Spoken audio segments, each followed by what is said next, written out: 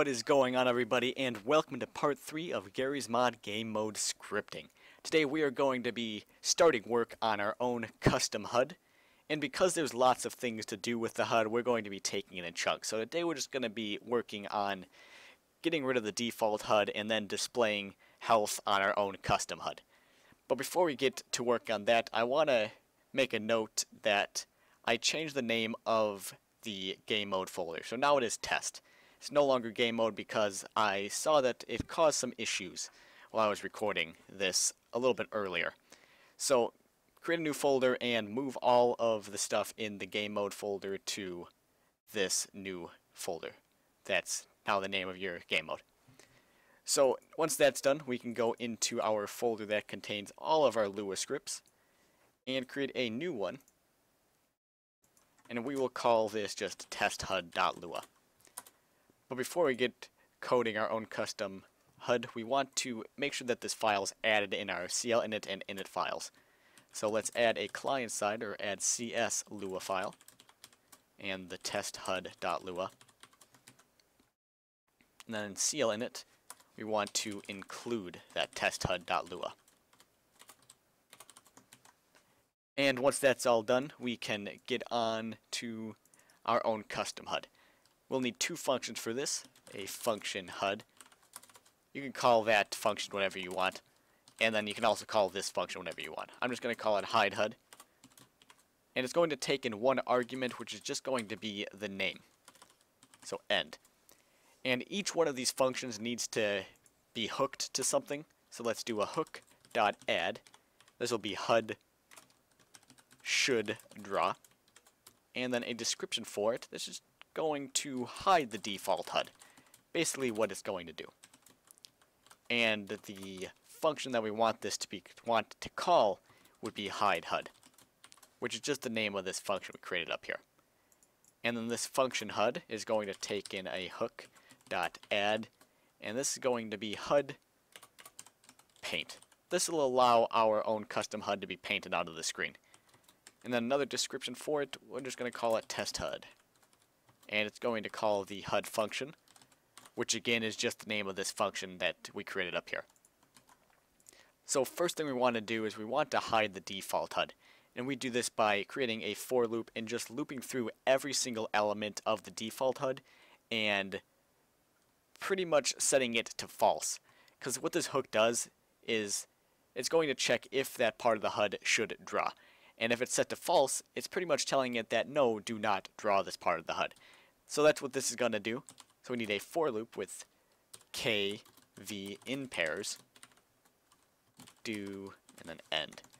What this k is just the key, and the v is just the value. That v variable will be set to an element that's within this table. So to make a table, we just have curly brackets, and within these curly brackets, we add each element of the HUD. So there's 4 different elements. There is the C HUD health, which is just the health, C HUD battery, which is the armor, C HUD ammo, which is the ammo for the current weapon they have, and then C HUD secondary ammo, which is just the secondary ammo for the weapon they have, if any.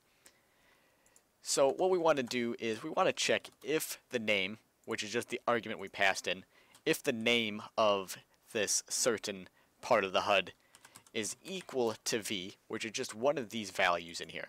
It'll start at C HUD health and then go on until it gets to C HUD secondary ammo and then end.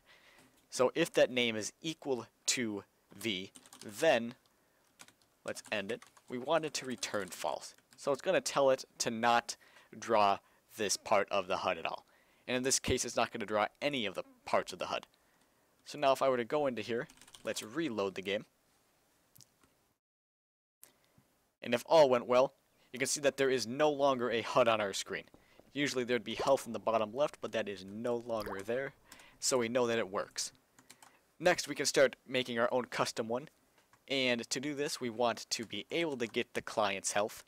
So we can do this by creating a variable called local client, and setting this equal to local player.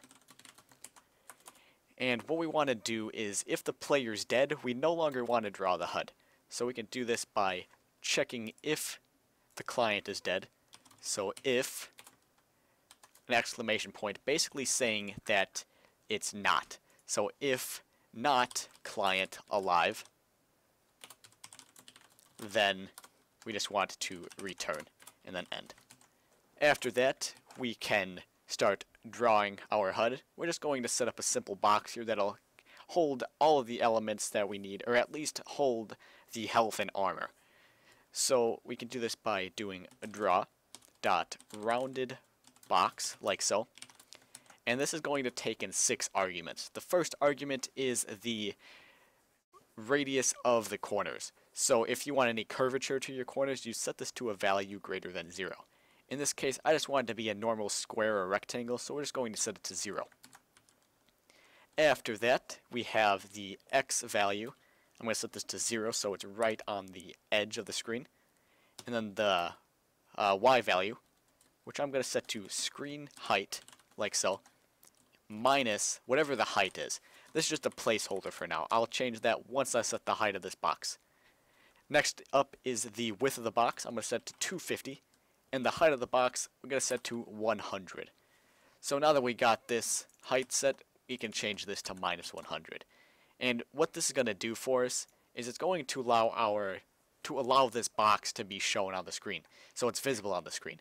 If I were to just get rid of this and have just screen height, it would be off the screen. It would be below the screen, and that is not what we want. So subtract that height, and then we'll be able to see the whole thing. The last thing we need is color. And this is just the color of the box. I'm going to set it to a light or a darkish gray. How about that? So let's do 50, 50, 50. Because this is more of a lighter gray, but that's fine. And then the transparency, let's go with 225. No, 230. And now what'll happen is if we reload this, oh no, actually it's right there. You can see that we got the box in the bottom left with some transparency going on. So now if we want to draw on the health, or draw some text that's going to display the health, we can do something like this. Just draw simple text. And the first argument is just some text. So we're going to have health, colon, and we're going to concatenate onto that, or add onto that, the client's health, or the player's health. Oh, there we go. And after that, we want Derma default bold, like so. And then we want the X and Y locations of it. So let's do X, we will do 90. The Y location will have screen, oh sorry, not the X. We want this to be 10. Yeah. And then screen height minus 100. Let's see what that looks like. Sorry, not 190. There we go. We don't want it to be right on the top of it. And then this is the color of the text. We're going to do a white. So 255, 255, 255, 255. And then 0, 0. These last two numbers are just for the alignment of it. I honestly have no idea what they do, so I'm not going to talk about them. We won't be using them, though. So for this series, it's not too big of a deal.